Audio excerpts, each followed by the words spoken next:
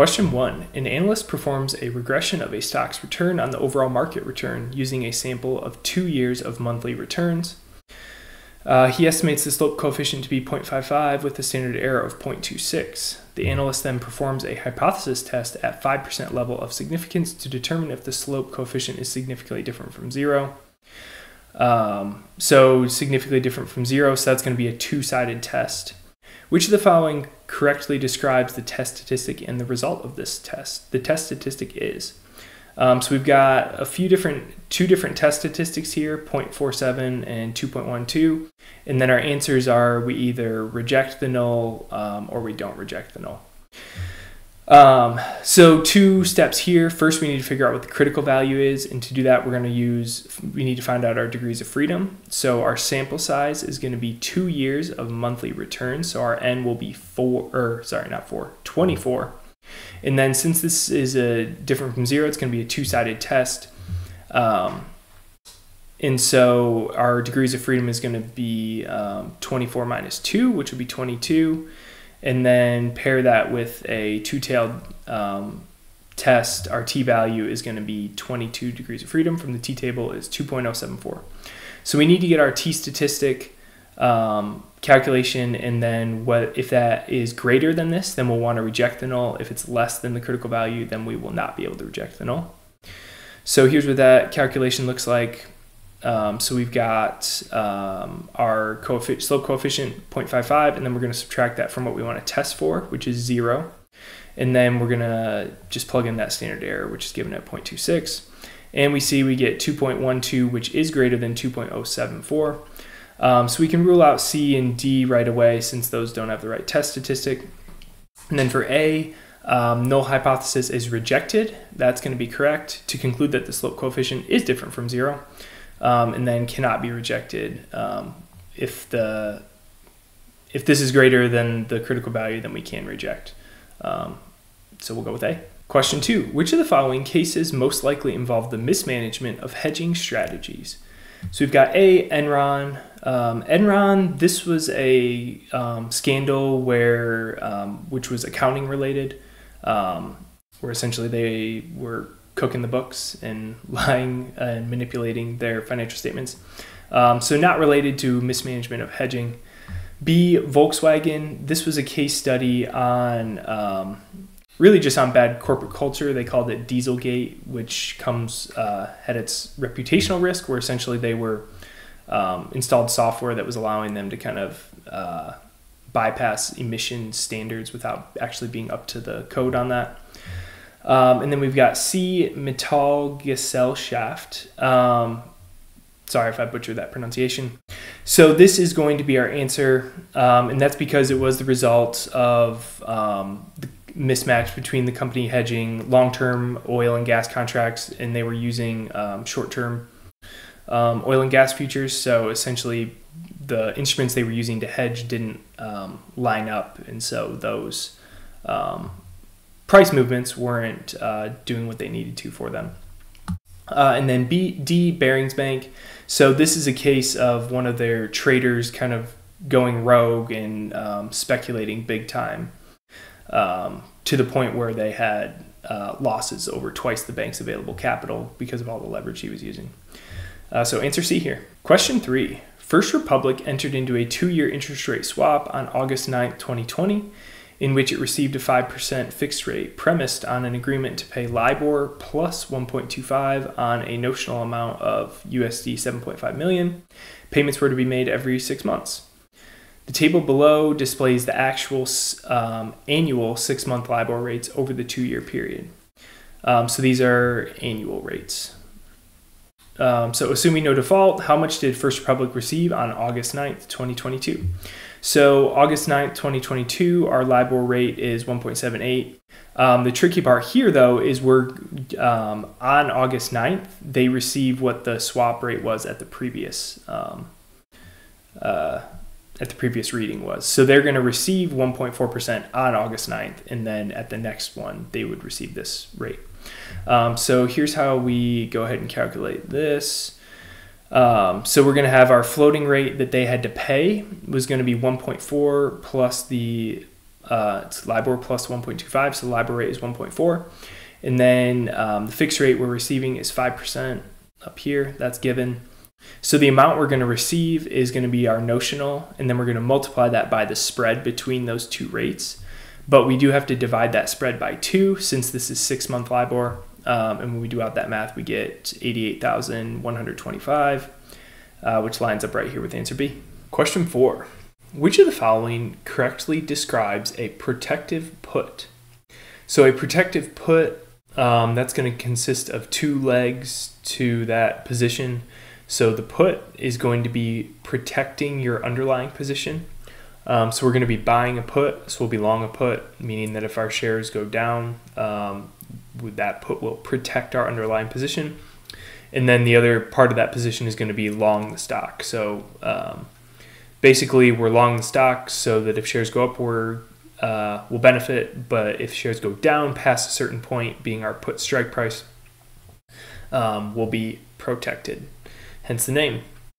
So A, long position in a put option, good so far, and short position in the underlying shares, that's going to be no good. If we're short the underlying shares and long in the put, we're going to be double short essentially. So we can rule out A. B, long position in a put, good so far, while the underlying shares are held. That is also good so far. So it looks like B is going to be our answer. C, short position in a put and long position in the underlying shares. That's going to be double long. Being short in a put means we want shares to go up, and long in the shares means we want them to go up. So that's not protective. And then short position in a put and short position in the underlying.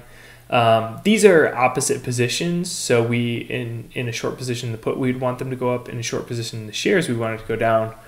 But our short position in the put doesn't really protect us.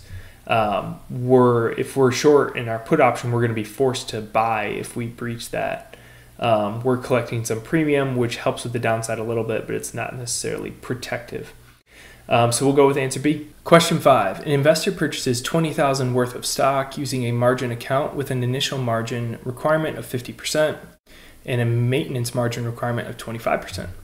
So what this means so far is we have $20,000 worth of stock. We had to put up 50% of that as equity. So we put up $10,000 to buy this $20,000 worth of stock.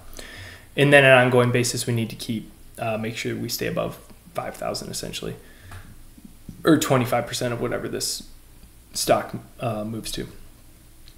What is the minimum amount that the investor must deposit into the margin account to meet the maintenance margin requirement if the stock's value falls to 11,100? All right, so let's pull in how the math here and how this is going to work. So our initial margin is 10,000. So our equity is also 10,000. So then next what we're going to want to do is we're going to calculate what our equity is after the value drops. So our equity is going to be 10,000, which is our equity, and then we're going to subtract the drop in the value. Because when that value drops, we still owe the same amount of money. We just now don't have our equity. So we're going to take the value of the stock and then subtract 11,100 from that, which is what we're at currently. And that leaves our equity at $1,100. The maintenance margin requirement is 25%. So we're going to do 25% of the current stock's value, which is 11,100 times 0.25. So our current margin required is 27.75. So we would get margin called since our equity is below that. So we would need to deposit the margin required minus our equity, and that's 16.75. Answer B. Question 6. Which of these correctly describes the numerator of the Sortino ratio? So I'm going to pull in the Sortino ratio formula here. Pretty straightforward. So in the numerator, which is what we're looking for, we've got the return of the portfolio minus the risk-free rate. And then denominator, we've got downside deviation. So this is what we're looking at here for this question. So answer A, the difference between the portfolio return and the market return. So this is going to be incorrect because of that market return. We're looking for risk-free rate. Difference between portfolio return and minimum acceptable return. This sounds like it will be our answer. Minimum acceptable return is essentially another word for risk-free rate. We're not going to accept anything the risk-free rate is the minimum we'll accept because we're not taking any risk for that. So we wouldn't accept anything lower for the same amount of risk-free return. C, downside deviation as measured by the standard deviation of returns below target. That's going to be our denominator, not the numerator, so we'll rule that out. And then D, difference between portfolio return and benchmark return. Again, same as A, rule out for that benchmark return there. Answer B, question 7. Matthew Jelkins, FRM, was recently found guilty of violating the principle of professional integrity and ethical conduct as outlined in the GARP Code of Conduct. Which of the following is a potential consequence? Jelkins will be A, required to participate in at least one ethical training workshop. That's typically not going to be a punishment or something that the GARP Code of Conduct is going to lay down. B, stripped of the GARP members' right to use the FRM designation. That is certainly something they could do if the violation is severe enough. C, stripped of the GARP members' right to work in the risk management profession. GARP doesn't have authority over that. They don't determine who is employed or employable. D, required to pay a fine whose amount will be determined by the GARP's penalty committee. GARP doesn't issue fines either. So we will stick with B. Question 8, Jane Johnson, FRM, works as a full-time risk manager for the Washington Investment Banking Group. Recently, one of Johnson's longtime friends asked her to help with preparations for an IPO, initial public offering, IPO, for a promising tech company based in Silicon Valley. This would be a part-time role and would entail establishing earnings projections for the tech company. Johnson should most likely. So we've got some conflict of interest here. It's a longtime friend that wants them to work on the IPO. So that's the main conflict, is the relationship there. So we've got A, accept the work as long as the Washington Investment Banking Group agrees to all the terms of engagement. That seems fine. As long as this is disclosed and her employer signs off on it, then it should be fine. B, accept the work as long as she does it in her free time. Even though it's done in her free time, she's still obligated to get consent from her employer. It doesn't really get rid of the conflict of interest there. C, accept the role as long as, in her own assessment, it does not interfere with her duties to the Washington Investment Banking Group. Again, you need employer consent. It's not going to be up to your own judgment here. And then D, not accept the work as it violates the Code of Conduct by creating a conflict of interest. Just because there's a conflict of interest doesn't mean it violates the code. It's more so about making sure you go through the proper steps to ensure that conflict of interest is disclosed and best taken care of for the engagement. So we'll stick with A here.